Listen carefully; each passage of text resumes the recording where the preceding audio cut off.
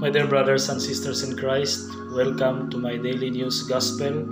So today is Wednesday, June 14, the 10th week in ordinary time. So the gospel according to Saint Matthew chapter 5 verses 17 to 19. Jesus said to his disciples, "Do not think that I have come to abolish the law or the prophets.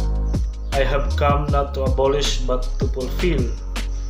For truly I tell you, until heaven and earth pass away, not one letter, not one stroke of a letter will pass from the law until all is accomplished.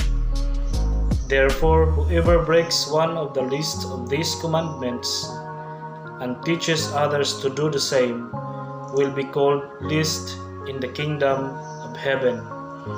But whoever does them and teaches them will be called great in the kingdom of heaven."